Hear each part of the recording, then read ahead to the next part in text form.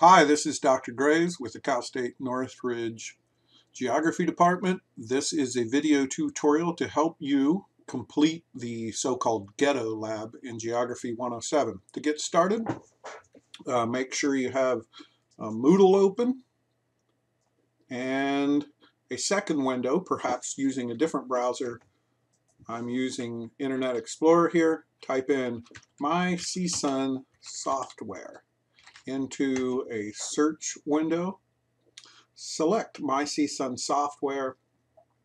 When this page opens, scroll down to log in to My CSUN Software and enter your username and your password. Hopefully this window appears quickly.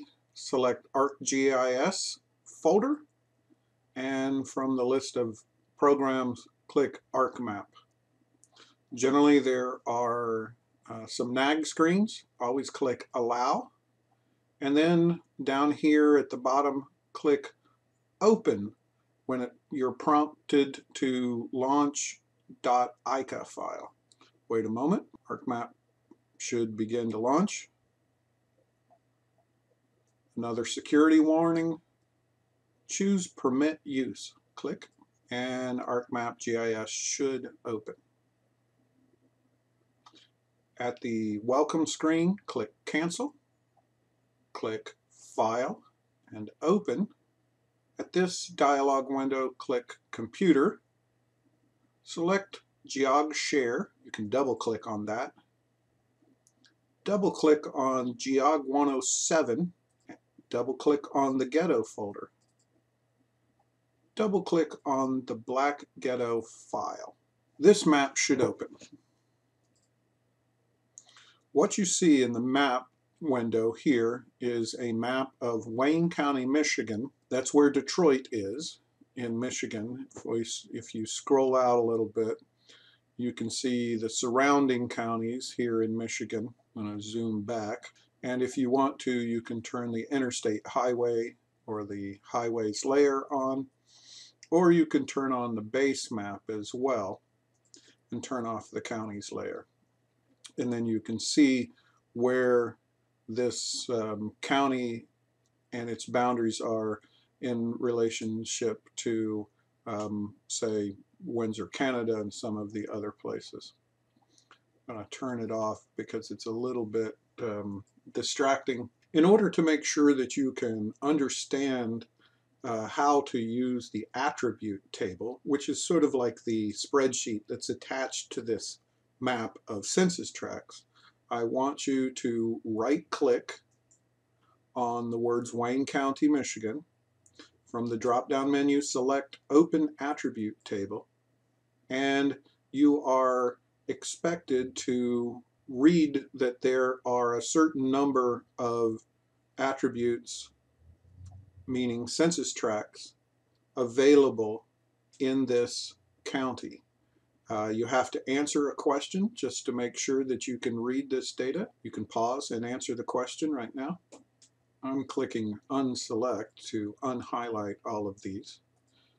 Then I want you to use the field calculator and statistics tools for this exercise.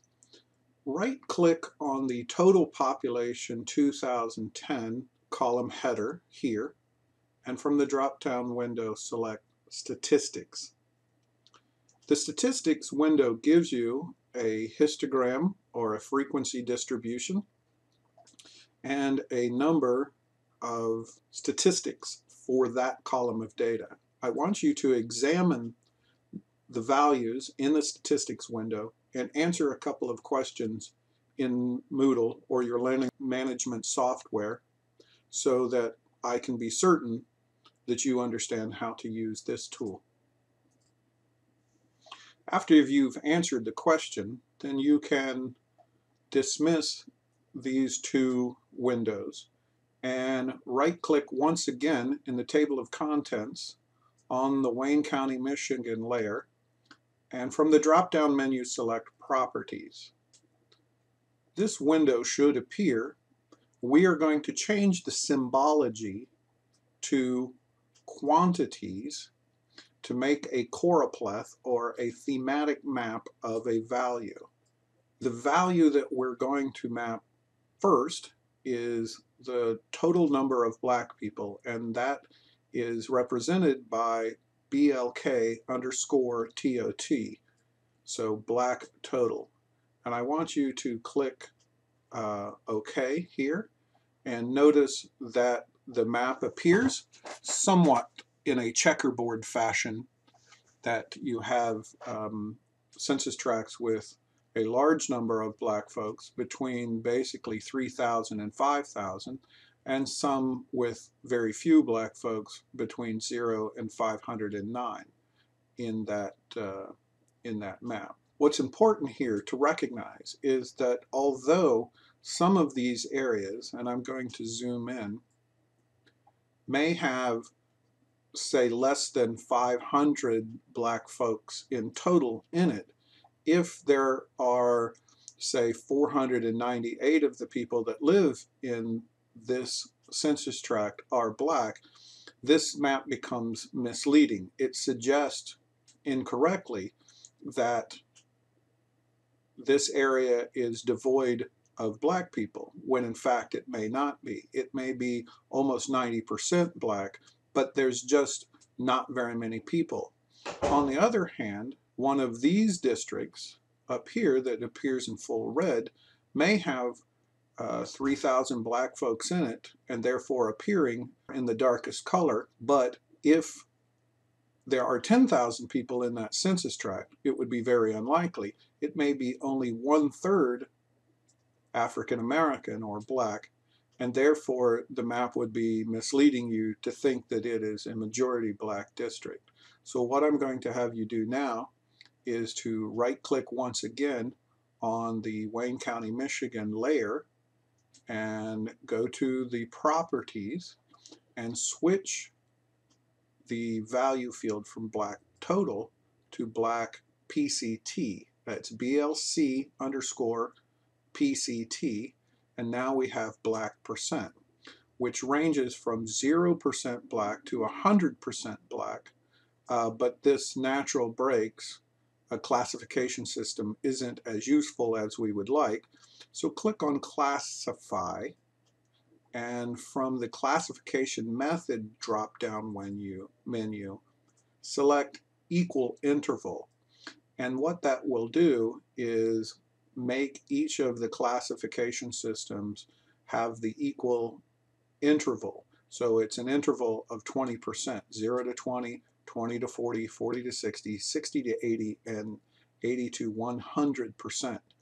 Notice the histogram in the background. You will be asked a question on it later. Click OK and click OK. Now notice that the map has changed. These areas in the darkest red have very high percentages, 80 to 100% African American or black, and these areas in yellow have less than 20% black. This is a very interesting pattern, as you shall see, and what's also very interesting is how very few of these districts have intermediate color ramps. So the oranges, note that some of these neighborhoods are 80% black in one neighborhood, and then less than 20% black in an adjacent neighborhood. The last thing that I'm going to have you do in this segment of the exercise is to once again click on the table of contents on the words Wayne County, Michigan, and open the attribute table once again.